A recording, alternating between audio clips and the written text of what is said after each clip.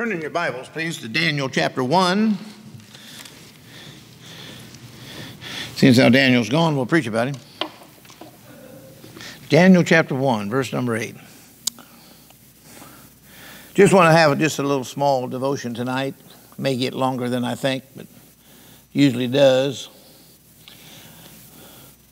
But I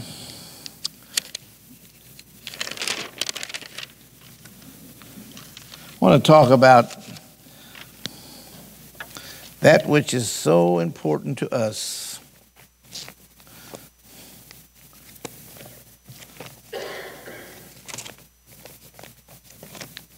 Daniel chapter 1 and verse number 8.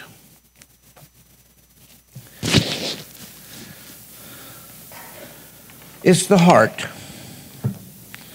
Now, I don't have to worry about this crowd right here. But I want to put some thought in your mind about how I feel a heart should work. Now, you'll notice that Daniel was a man of God. But his theme in his life was his heart and how he controlled his everything by his heart's desire. Notice what it says, verse 8. But Daniel purposed in his heart that he would not defile himself. Now understand that he purposed himself. He says, the one thing I'm not going to do is defile myself. Now you say, well, that's not hard to do. Oh, that's real hard to do. Very, very, very, very hard to do. Someone once said that the strongest heart is the one that's scarred the most. Someone also said that a heart will break very quietly. But God is the only one that can know the heart. Each and every one of us has the opportunity, and everybody in the world, as far as that goes, has the opportunity to purpose in their heart if they want to. Now, Daniel wanted to. He wanted to be a man of God. When you're a young man and you get saved, like when I did, I knew that my heart had to change. I had an evil heart. For from within, out of the heart of man proceeds evil thoughts, adulteries, fornications, murders, thefts, covetousness, wickedness, deceit, lasciviousness, an evil eye, pride, foolishness. Then it says, all these things come from within the heart and defile the man. So we know we're sinners, right? And sinners do wicked things. But now you have Daniel who said, now look, I'm going to purpose in my heart not to defile myself. So if Daniel can say that, you can say that, anybody else can say that, if they have the desire to do that. Now, I can't tell you exactly how it works for every preacher or everybody that's in the ministry or in the leadership, deacons or whatever they may be, but I can tell you how it worked with me. I do not know the heart of anybody in this room. I don't know your secret sins. You don't know mine. Nobody knows those.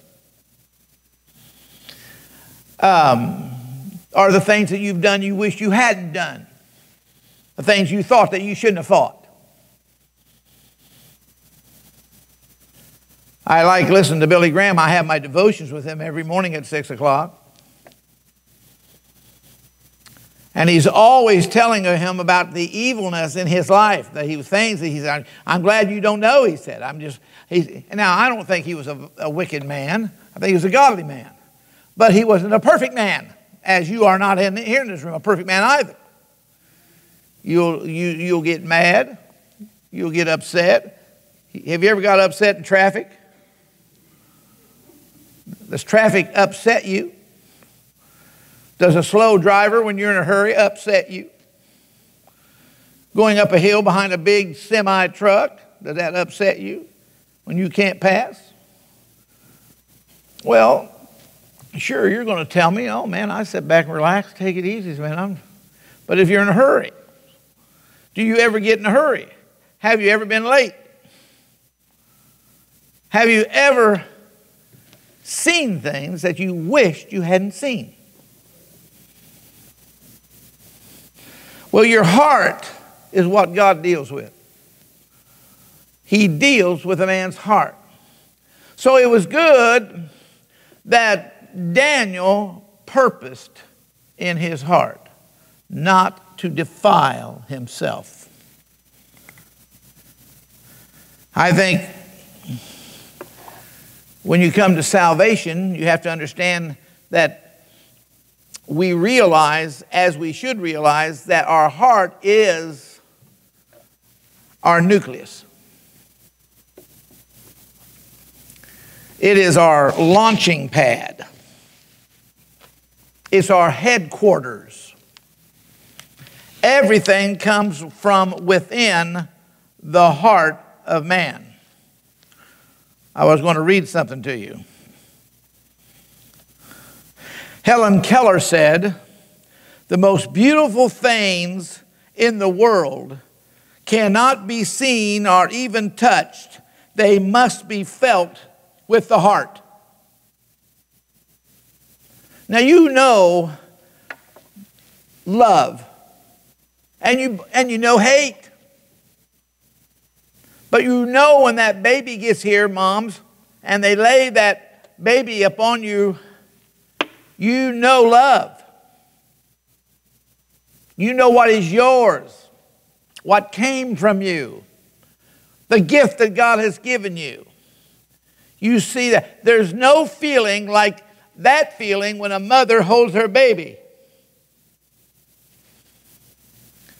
A mother who loses her son in the military and a soldier, how he'll weep and cry as their soldier comes home, not like he left, strong, healthy, and happy, and going out to honor and serve his country. He comes back in a box. He's not coming back the same way he left. The pride, the excitement, and the fact that her son was going to be a soldier, and the pride she had in him, all of a sudden she feels what happens when they lose somebody they love. Then you meet your wife. I met Debbie in 1962. I had no clue.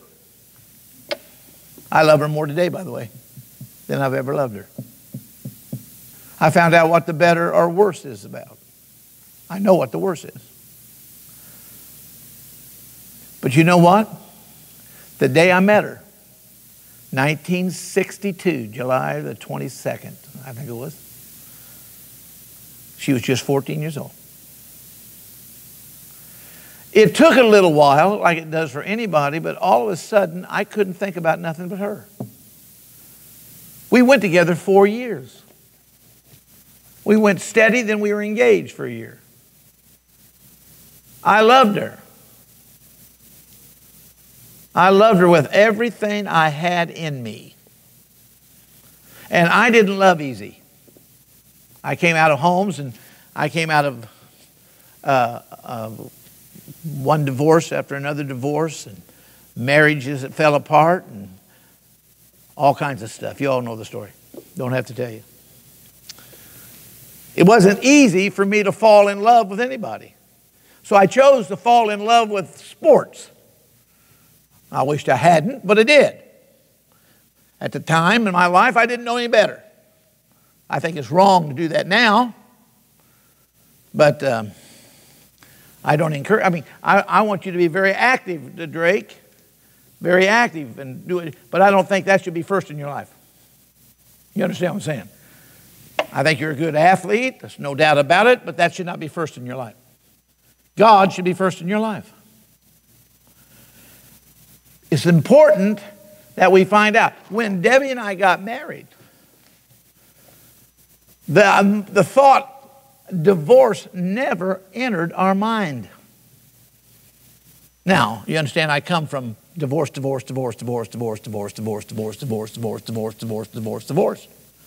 All kinds of divorces. Between my biological father, my stepfather, and my mother, there's 20 marriages, supposedly. But they have been married that many times, supposedly. My dad was claimed to be married 10 times, three to one woman. 3 times to one woman. He was married 3 times to three different women at the same time. I think that's trigamy. 2's bigamy. I got no clue what 3 is, do you? That's what I call it. But I have been around that kind of stuff all my life, living and raising up poor and poor and poorer. We did not have a car in our house. I did the grocery shopping from 12 years old on a bicycle with a basket on it. Grandma would give me a list and I'd go get it. So I knew what it's like to not have anything and to be bitter. But then a woman comes in your life as a kid. We went together 4 years.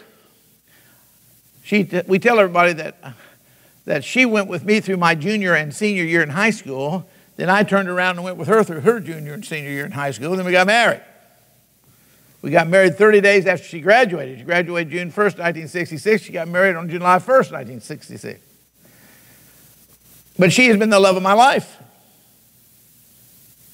I love her.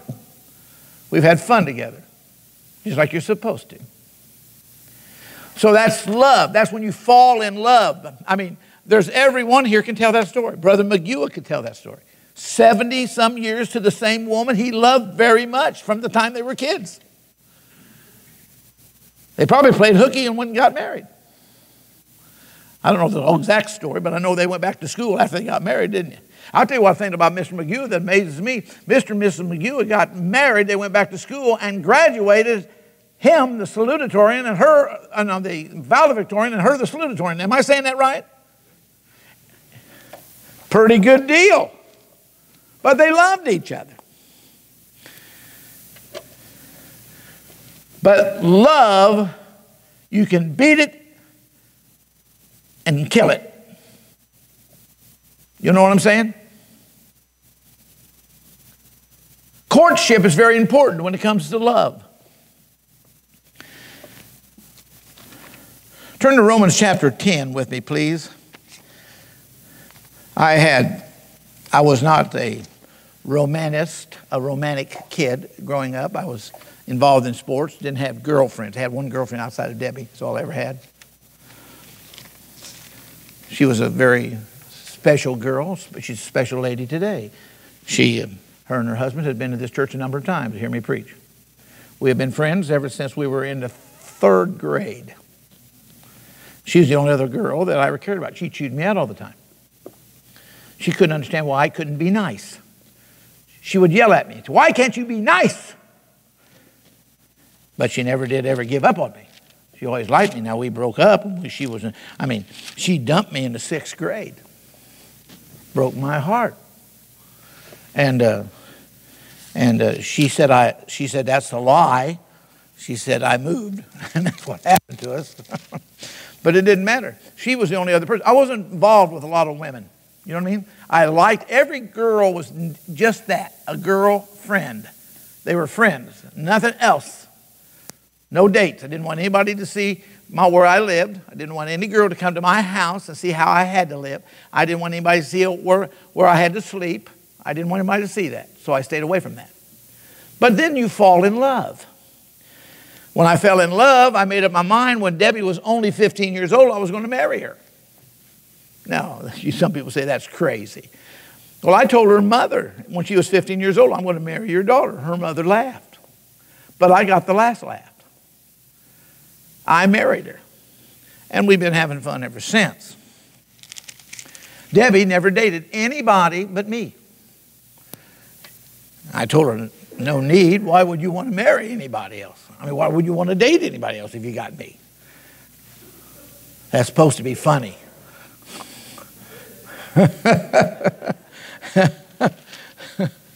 But anyway, actually, she did break up with me one time. And when I was a senior in high school, she broke up with me. She said she wanted to date a guy that had hair on his chest. I told her, Mike, that hair did not grow on steel. He said, or rubber. But anyway, when I was 16 years old and then 17, I went to church and had my second love affair.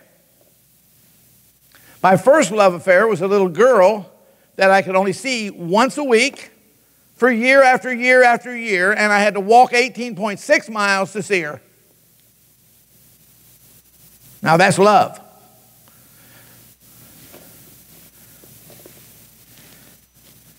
Then I fell in love again.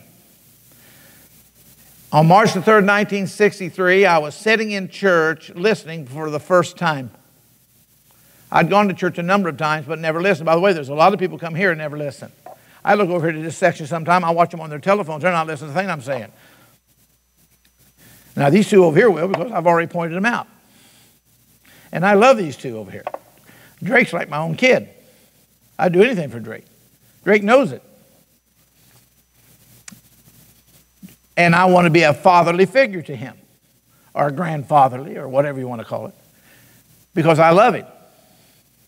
I see things in Drake and a few others. But you see, the thing of it is that I went to church and did not listen. I wasn't no different than you guys when you guys are talking, or when a bunch of you are talking. I wasn't no different than you. I did the same thing. Wasn't right. Wasn't right when you don't do it. We come to church to listen, amen? I should have been listening. But one day I did. Then all of a sudden I found out what the cross was all about. And how Jesus suffered and died on that cross for me. I figured that out. I didn't like the way they treated him on the cross. I began to fall in love with him and didn't really even know that he was God. But then I found that out. That Jesus was God manifested in human flesh, came to die. His sole purpose was to die for our sins. And I fell in love with him. Then the Bible says that when it comes to our Savior, your heart must be involved. If the heart's not involved in your salvation, you have no salvation. None, zero. Notice it says in verse number 9, please, of Romans chapter 10, verse number 9. That if thou shalt confess with the mouth the Lord Jesus. And by the way, when you become a Christian, it's not a problem for you to confess Christ with your mouth. It bothers me when people say they're saved but never talk about Jesus.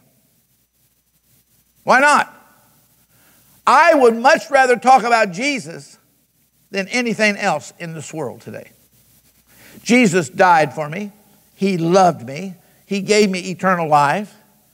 He's given me good health. He's given me one blessing after another blessing, after another blessing, after another blessing. He's been good to me. Has he been good to you? No problem with loving him. Oh, how I love Jesus. Isn't that the song? Oh, how I love Jesus. That's why I have no problem singing that in front of people. Notice it says in verse number 9 there. It says, that if thou shalt confess with the mouth the Lord Jesus and shall believe in thine what? Heart. Not head, not mind, but heart. It's got to be a heartfelt religion. It's got to be in your heart. And when it's in your heart, let me tell you something. When it's in your heart, when you fall in love with a woman and she's in your heart, you think about her all the time. When you fall in love with Jesus, he's in your heart, you think about him all the time. I see people that don't think about Jesus at all until Sunday when they go to church and hear about him. Is there something wrong with that? To me, there's something wrong with that. I lay in bed, talk to Jesus. I get up in the morning and I talk to Jesus. I listen to a devotion every morning and hear about Jesus. What Jesus has done for me. How he's loved me. How he cared for me. Oh, how he cared for me. It was the same way with my friends. I have a lot of friends. And you love your friends a little different. It's not the same kind of love that you have for God, or it's not the same kind of love that you'll have for your wife, but your friends. A friend, the Bible says, loveth at all times. Not some of the time, but all the time. Love. The Bible says in verse number 9, that if thou shalt confess with the mouth the Lord Jesus, shalt believe in your heart that God hath raised him from the dead, thou shalt be saved. There's a number of things that it says that's going to get you saved, but you better not forget what they are. That you believe in your heart. The word believe is very important there. The word heart is very important there. That is, thou shalt confess with your mouth. By the way, it's time to open up your mouth that God gave you and tell people about the Savior that gave you the mouth and your heart. I tell people, I said, well, I'm a Christian. He said, one guy asked me one time, he says, are you a Bible thumper? I said, I don't know necessarily what that means, but I'm a hellfire and damnation preacher. He said, well, you're a Bible thumper. They scare people. I said, I'd rather, what does it matter? I'd rather scare somebody and get them to heaven than not. Wouldn't you? I'll tell you one thing. I got scared one time when I was a kid. I was walking in the woods. I was walking by the woods, on a road when I was about 10, or maybe 11, 12 years old. And a man jumped out of the woods. I thought I died. That's how scared I was. Ah! I want you to know something. I would rather scare somebody like that. Now, I don't think that's the right way to do it. I think preaching the gospel and people responding to the gospel is the right way to do it. I think taking the Bible and showing somebody how to be saved is the right way of doing it. But what are you going to do? Scare somebody in hell number 1, hell number 2, hell number 3? Where are you going to scare them to? I want you to know what? If Noah's family wasn't scared that day when the rain came for the first time, what would you done? When you heard that rain pouring down, never rained before, you guys. Never rained before, but it was pouring down bucket loads. And it rained for 40 days and 40 nights. Inside, Noah would preach to his kids. Do you think his kids was normal? Do you think his kids was normal like us? I think so. They heard that pounding and pounding and pounding for 40 days, not 40 days, and 40 nights, and pounding. And all of a sudden, they felt that boat lift. What would your heart feel like? For the first time, you're lifted off terra firma. You're coming off the earth. And away you go. I think they were as normal as any other person. All they did was by faith do what God told them to do. But the rest of them drowned. died a miserable, suffering death, beating on that ark, trying to get in probably. Help me, help me. I use an illustration. There's an individual who attends church here sometimes. I ain't going to mention no names. You all know who he is. Never, hasn't been, I don't suppose been in church maybe one time in the last 2 years. Now, something's happened to somebody very close to him.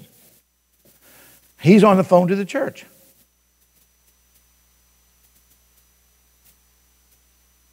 You got to help me, you got to help me. Well, why don't you go down to the tavern and have the bartender help you? That's where you're at all the time. Why ask the preacher? It's amazing about people. He's scared.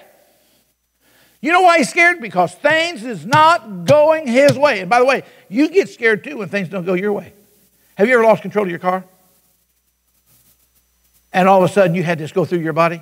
Like, what's going to happen next? I went like this one time down a road one time on ice. And I was wondering, well, how's this going to end up? Have you ever done something like that? Have you ever heard something that you think was in the attic? My wife one time woke me up at 2 o'clock in the morning. Said, Sandy, somebody's in the attic. I don't hear nothing up there. Somebody's in the attic. I know there's somebody in the attic. Well, she says, take me to Sandra's. I said, no, I'll just go up and check the attic. No, because if you go up there and get killed, I don't want to be down here. So I took her to Sandra's. Me and Wayne went up the attic. There wasn't nothing up there. But she was so scared that she woke up and screamed. Ladies and gentlemen, where does that come from? Fear. And it affects your heart.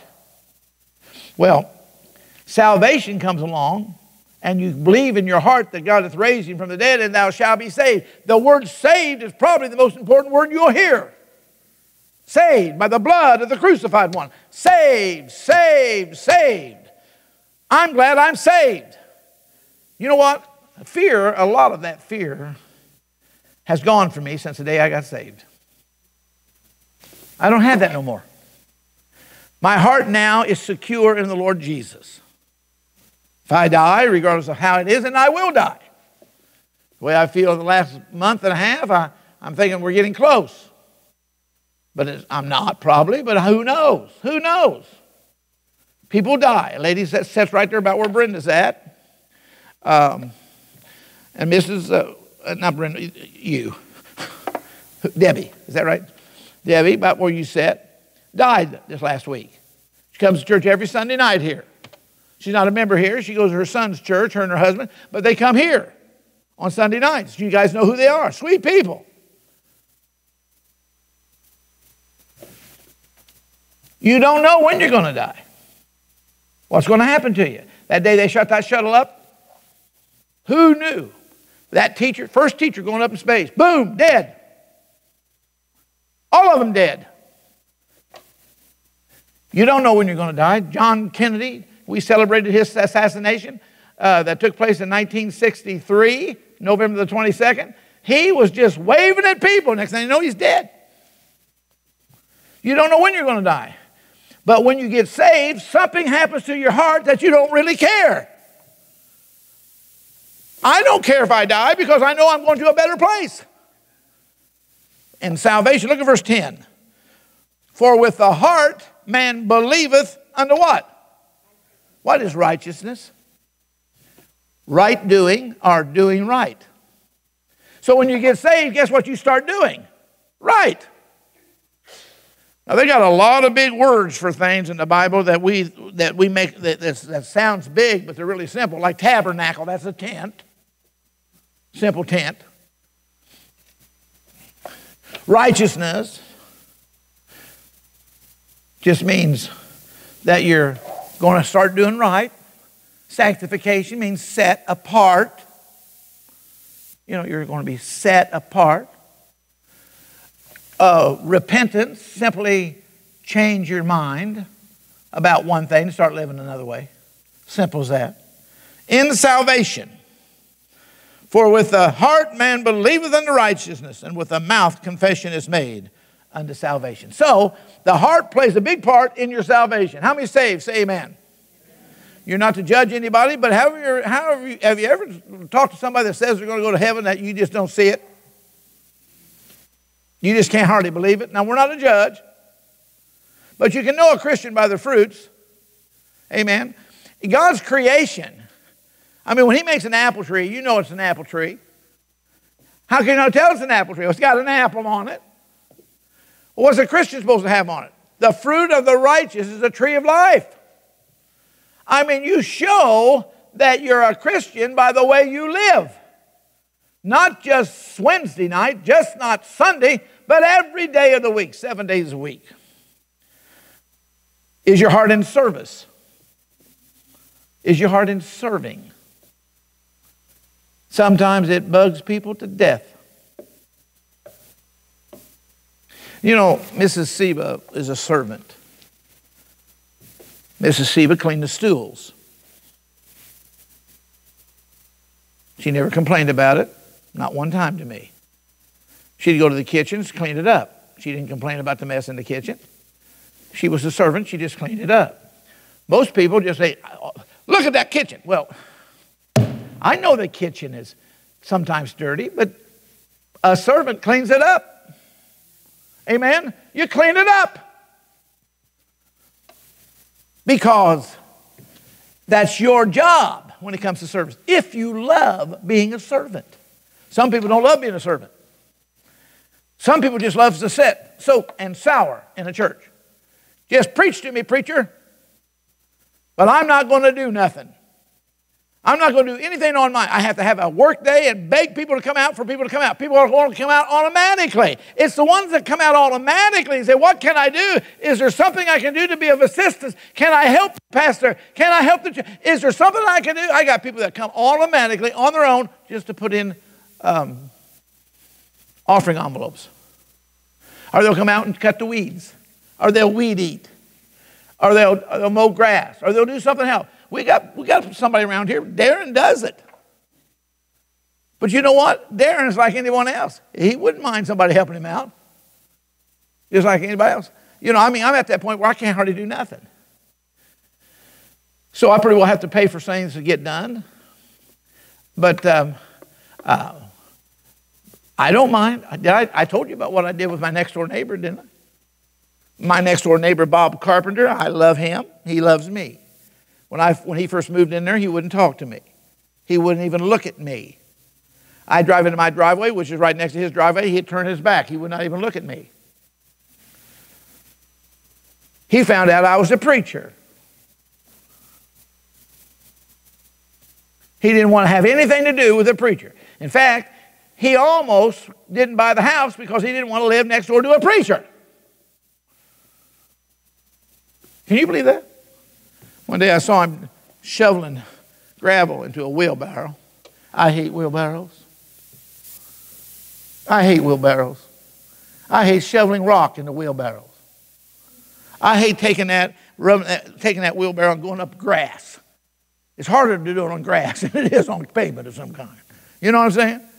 So I went out there, didn't ask him. I just took my shovel, put it in my wheelbarrow, went out there and started shoveling rock. He looked at me and said, "You don't got to do that." Well, I said, "I do too, Bob." "Why?" I said, "Because you're my neighbor. The Bible says love your neighbor, Bob. I wouldn't be a very good neighbor if I didn't love you." So anyway, for about an hour and a half, killing me, back and forth with that wheel. Finally, he said to me, "You want a Coke?" I said, "Sure. Yeah, I like a Coke. I like anything. Water, Coke, lemonade, anything. Just to stop from shoveling." I'd have taken anything. And we become the best friends. Do you realize to this day, he will not let me do nothing. He mows my grass. He shovels my snow.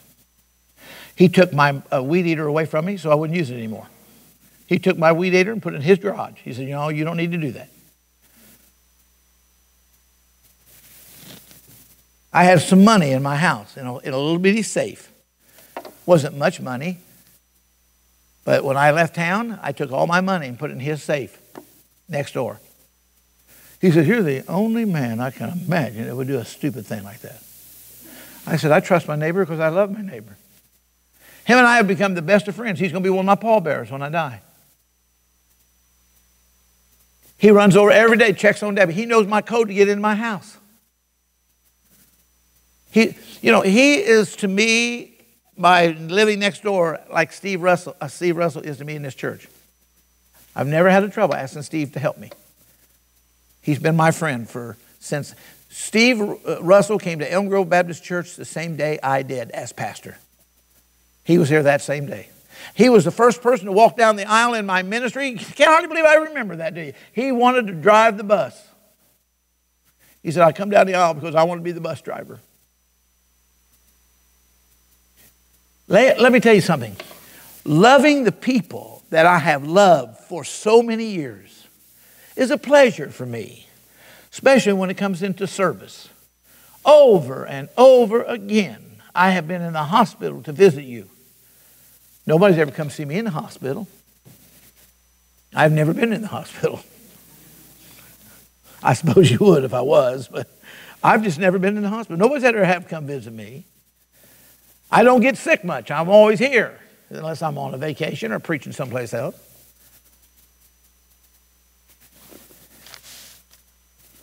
Well, aren't you ever sick? No. I'm sick, but I never get sick on Sunday or Wednesday. I ask God to make me sick on Monday and Tuesday. I ask God to make me sick on Thursday and Friday. You don't think God will do that?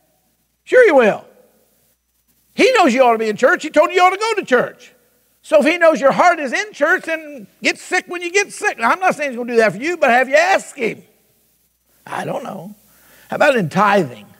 I got to quit with this. Always good to get on this subject, isn't it?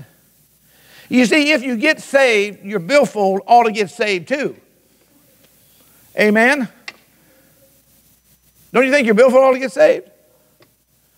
That's what the man said when he's getting baptized. The guy said, hey, I notice your billfold's in your pocket. He said, baptize me with it. I want that thing baptized too. So he baptized his billfold.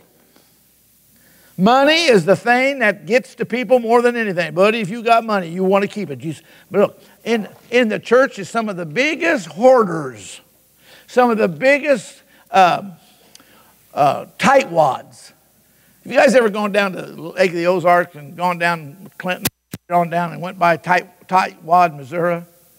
I love that. I love it when you go by and see Tightwad Bank. Have you seen that? You know about that? Tightwad Bank. I got a picture of it on my phone. I said, man, what a perfect name for a bank. Tightwad. I think it's crazy. I don't know if it's First National Bank or Tightwad or I think it's just Tightwad Bank. I think is what it is. I have to look at it. I got a picture. But anyway, the thing of it is that people, if I give it to God, well, I won't have it. If I give it to God, I won't be able to buy a boat. And God gave you everything you got, including life, health, and everything, your family. We know from here, hey, we know God giveth and God taketh away. Blessed be the name of the Lord. When God takes your loved one, and He's taken a lot of you guys as loved ones in this room, they go to a better place. You wouldn't want them to come back to this mess. I'll guarantee you Norma McGew is having a blast in heaven. If I know her like I know her, she's right doing exactly what God has for her to do while she's up there waiting. She's waiting for her glorified body. That's something that's coming someday. We're going to get ours too. How many's ever had any pain? How many don't want pain? How many don't like pain? I can't stand pain. It hurts. I'm allergic to pain. But anyway, it pains some people just to take them. It's like the kid that walked down the street. His mother had given him 2 nickels. He He said, honey, this nickel's for Sunday school, this is for God, and this nickel's for you when you come home. And he went down the street and fell, and one of the nickels fell out of his hand, ran into it, and went down a sewer hole. He looked at it and said, well, goodbye, God's nickel. Even as a young age, that kid knew he wasn't going to give up his money, but he would give up God's. Oh, Don, years ago used to say, don't give Brother Steve any money, he'll just give it away. Money means very little to me. I like nice things just like anybody else does, but I know what it's like not to have nice things. But you see, tithing is something. Why not give back to God that which is His? If you make $500 a week, give $50 to God. Well, have you guys been to the doctor lately? Maybe God won't let you get sick. Maybe you'll make up for that, losing that $50 to God by Him blessing you with no medical bills. But He'll get His tithe one way or the other. Mark it down. Then in cooperation. This is a close one, a quick like. I think we ought to have our heart in cooperating with one another. We need to cooperate. We need to use our heads and think. We need to cooperate one with another. If somebody needs help, help them. Volunteer. I don't like the nursery. Nobody does. But there's a verse in 1 Corinthians chapter 15, I think it says, and we must all be changed. So go work in a nursery and fulfill that scripture. Them kids need to be changed. When they get old, they need to be changed. Look, cooperate. Volunteer. Ask the deacons what you can do. What can I do? What can I do to help you? If your heart is in the church, you'll do that. What can I do to help you? One of the biggest phrases you can say that's built around love. What can I do to help you? Is there something I can do for you? What can I do? God's good. And God deals with your heart. And it's been said about a lot of people, that man's heart is not right with God. It's been said about a lot of women, that woman's heart is not right with God. Have you ever said that? Have you ever thought that? Well, maybe sometimes they're not right with God because we don't try to help them get right with God. That's what we need to try to do more. Thank you very much. God bless you. Father, bless this lesson to the hearts of the people now. In Jesus' name we pray. Amen.